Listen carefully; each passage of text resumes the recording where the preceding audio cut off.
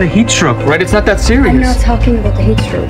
Your wife has stage 4 stomach cancer, and it's been a while. Stomach cancer? That can't be possible. I mean, she's in good health. I mean, you have some sort of symptoms for those things, right? The patient can wait.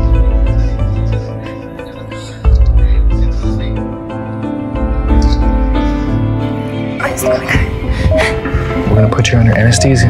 Your pain's gonna go away. Just give it a moment. Don't tell Hunter. All right. I won't. How's she doing? What do you think? She's lying there because of you.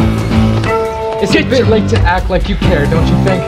Get the hell out of here. Of course I care. She's my wife. Oh, really? What the hell did you do to make her have severe stomach bleeding, Do you love her or don't you? Follow me for more videos.